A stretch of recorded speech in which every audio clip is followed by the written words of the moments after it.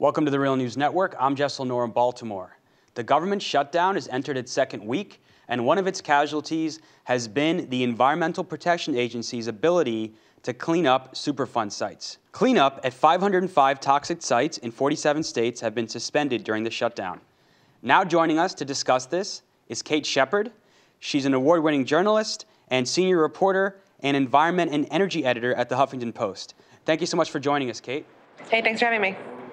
So, Kate, the government shutdown has forced 94% of the EPA staff on furlough. What impact is this having, especially on Superfund cleanup?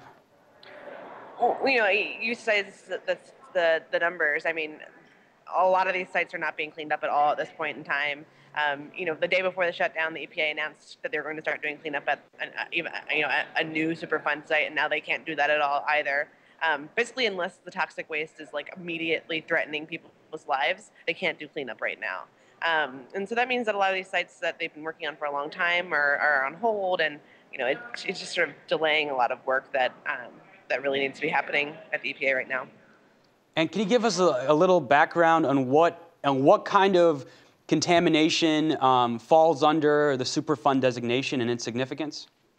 Sure. So these sites include places where they, like old refineries, where they have storage units that have been leaking, or a lot of places they have oil and gas leaks that they're trying to clean up. There's a number of different sites that are considered part of this cleanup, brownfields, in addition to Superfund sites. And so PCB contamination, I mean, they cover quite a few different kinds of contamination across the country. And so should the public be concerned about this? Should people be protesting or demanding that Congress at least partially fund these programs? Well, I mean, it's part of this broader shutdown, right? I mean, I'm not anyone that says you should go out and specifically fund just these programs. I mean, I think all of the programs that the various agencies do are important in one way or another. Absolutely, this is one that I think is really important. I think the sheer number of people who have been affected at EPA, 94%, is really, really high. It's compared to the few other agencies have been as affected. I think NASA's the other one that's up there. It's like 97% of people have been furloughed. So, I mean, to me, it's about ending the shutdown overall and getting any number of people back to work who are doing not just Superfund cleanup, but a lot of different important science and research and enforcement jobs around the country.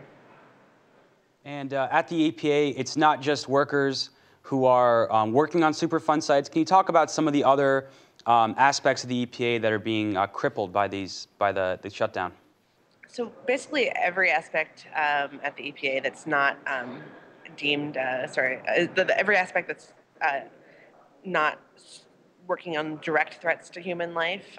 So that means Superfund cleanup. It also means people who are working on developing new regulations. So people who are working on the greenhouse gas regulations the EPA has been working on for the last few years, they can't do their work right now. It's including people who are looking at hazardous chemicals and doing research about maybe how they might affect humans. Those people can't do their work right now either. Like you said, it's 94% of the agency, which is the vast majority of people doing all the different kinds of important work that happens at the EPA who can't work right now. Kate Sheppard, thank you so much for joining us. Yeah, thanks for having me. Thank you for joining us on the Real News Network.